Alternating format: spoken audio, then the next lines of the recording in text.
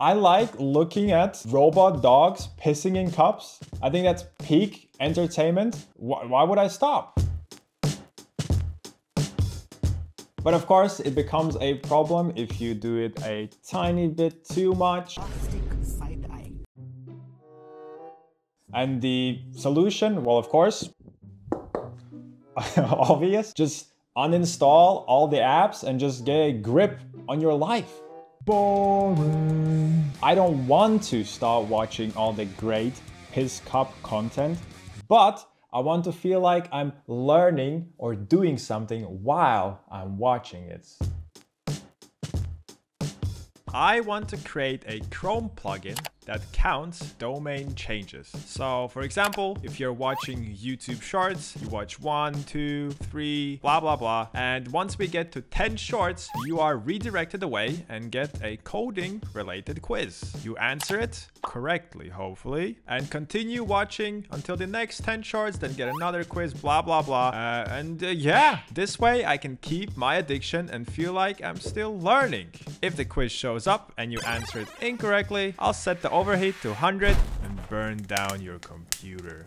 So that is the idea, a Chrome plugin that counts domain changes, shows quizzes from a database based on you.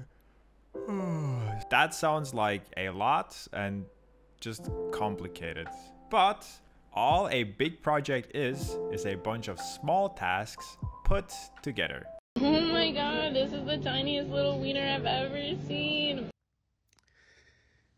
That's that's pretty average.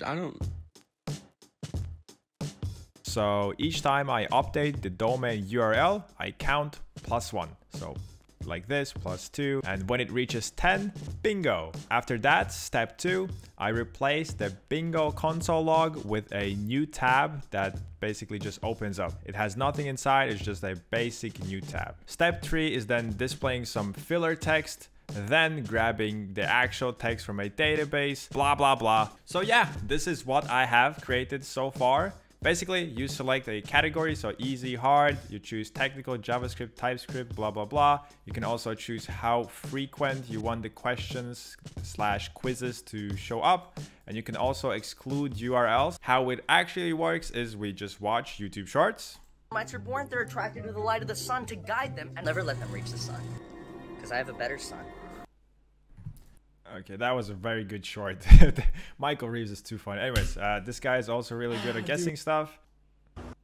And yeah, after some time, we will get a quiz that we need to answer. This is very ugly for now. I'll make it better later. What does the use context hook accept as an argument? We'll say context. That is correct. Redirecting. And then we just keep watching shorts. To keep motivation right now, any advice for moving forward? So in this case, I'll answer it incorrectly. So new app, that was wrong. Stop watching videos. And this is where I need your help. What if the quiz is answered incorrectly? What do we do? Do we block YouTube for 30 minutes? Maybe turn off the computer? Ah, I know. We can blow up the computer. Or even we can blow up their house. I'm not really sure, so please let me know in the comments. Also, I need your help with questions. Go on my GitHub, and here I need you to help me create JSONs like these. This could be a very good first commit on GitHub in case you want to learn how it works. Or you could just go under the issue tab, but make sure you include these so it's markdown, so the question shows up like this. I tried all coding hustles, so if you're into business coding stuff, you can check out this video I did a few weeks ago. Thank you for watching. Bye-bye.